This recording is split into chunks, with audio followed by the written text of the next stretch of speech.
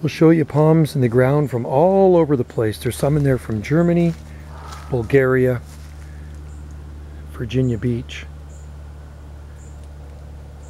North Carolina, Switzerland,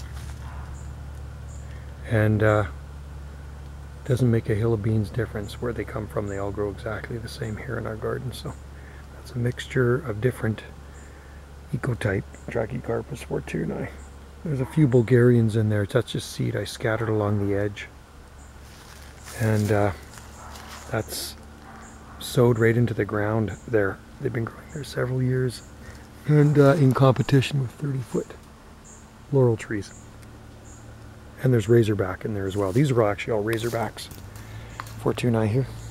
Lots of razorbacks. But you can see the difference. Or can you see the difference? I can't see the difference. There's even a needle palm in there too. There's a Rhipidophyllum hystrix right there. Slow because it's in the shade. We got 4 other ones in the sun. That one's been there 17 years. There's also a sable minor McCurtain right there. That's been in the ground just about the same time. I think I planted that one around 2000 or 2001.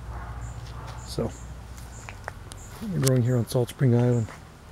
48 degrees north latitude in the southern Gulf Islands off the west coast of Canada, southwest coast of Canada. I'm hearing a deer over here. I better go get that thing. It's getting up into the garden here. Time to scare the deer away.